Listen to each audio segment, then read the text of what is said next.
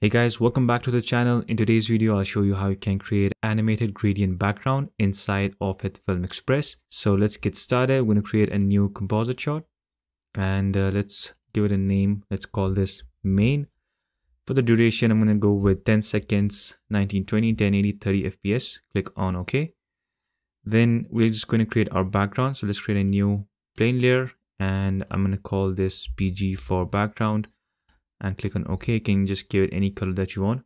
I'm going to go with this dark shade of blue. Then we're just going to go back to our media. We have this background over here. Let's just drag that in. I'm going to rename this and call it shape. Then we're just going to go to effects and apply fill color on this. So search for fill color and apply it on this layer. And you can go inside the fill color and change it to any color that you want. So I'm going to just change it to something like an orange color. And with this layer selected, the shape layer, I'm going to select the ellipse tool, ellipse mask. You can just click and hold on this icon, and from this list, you can select any shape that you want. I'm going to select ellipse mask. And then I'm just going to zoom out a little bit and just create a shape, ellipse shape like this.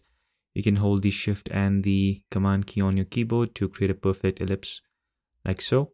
Once you have that, then you can select the freehand mask tool, the last icon, and you can just distort this shape. We don't want this to be a perfect ellipse, so you can just distort it whichever way that you want to.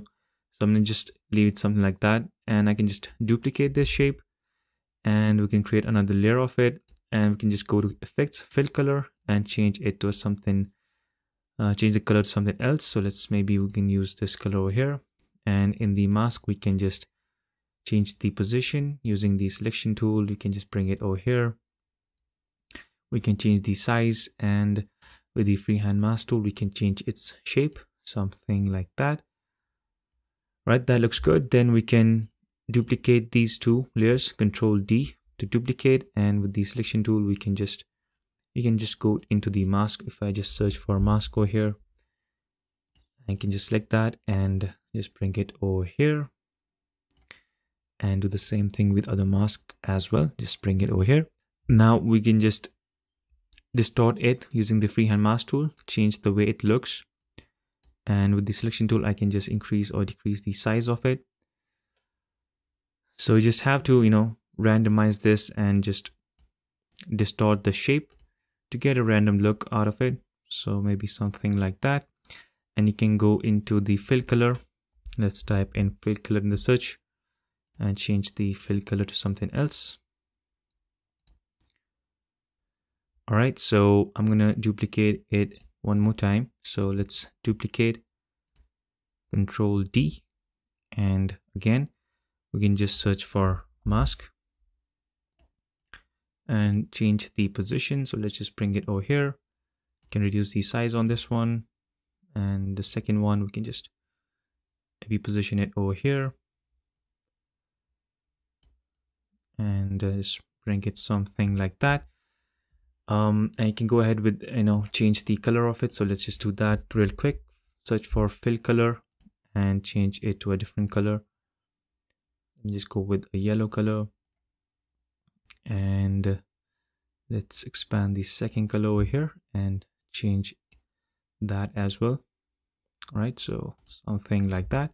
All right, so once you are happy with this, then what you can do is, let's just clear the field over here.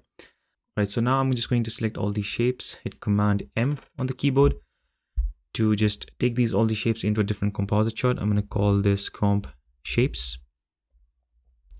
Click on OK. So you can see that it has created a new composite shot, and all of your shapes are in this composite shot. Let's go back to our main comp where our shapes are and the background is. So what I'm going to do here is we just first of all go to effects and apply an effect called angle blur. Let's apply that on the shapes composite shot. Expand the angle blur, and I'm going to set the length to maximum value, which is 256. We want more angle blur, so I'm just going to duplicate the angle blur. And if you're happy with that, you can just leave it as it is, but I'm just going to duplicate one more time like that. And now what we are going to do is we're going to apply another effect called twist. It's, I think it's 12, not twist. So yeah, under distort it's 12. Let's just apply on that layer, and in the 12 you can expand that and expand the radius. Make sure it is bigger than the composite shot size, and then you can just play with these different settings. You can change the angle and all that cool stuff, and you can see we have this liquid gradient effect already there, but it's static. There is no animation on it. So you can just, play with the different settings. You can change the position and the look of, it'll, completely change the look of the shape over here. So once you are satisfied with that, we can just close out of this. Now, what we have to do is we need to make sure that this empty space over here, you can see the background, we need to fill that in with this gradient. So what we can do is go to our shapes comp. You can see that we have this transparent area. If I just go to options, checkerboard background, you can see this area is transparent. That is why there is nothing in this area over here. It's completely blank. So in order to fix this, we can just duplicate these shapes, Control D, and just move them over here like so. And you can also rotate them if you want, like that. And you can even go into these shapes and change the colors to get a different look out of it. So I'm just going to duplicate it one more time, and I change the position of it, and even the scale you can change that as well. So I'm just going to keep it something like that. All right, that is looking great. So if I go to our main comp, you can see the gradients have been generated in our main comp. There is no empty space left over there.